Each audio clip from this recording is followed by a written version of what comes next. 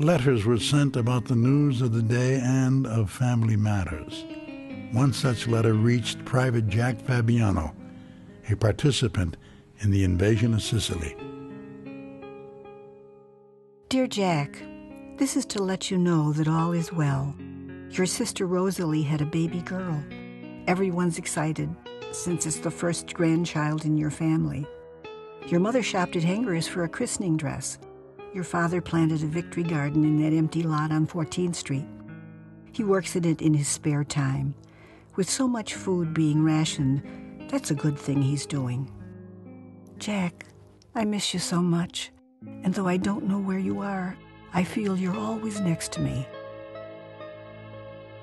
I hope you liked the picture. It was taken at AMA's. We pray for you and your brothers everywhere. I love you, Mary. What am I to do?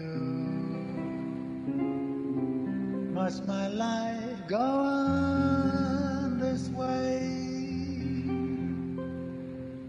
What am I to do? Will I see my love today? Where's my summer? Where's my fall? Are there any springtimes? Do they come at all?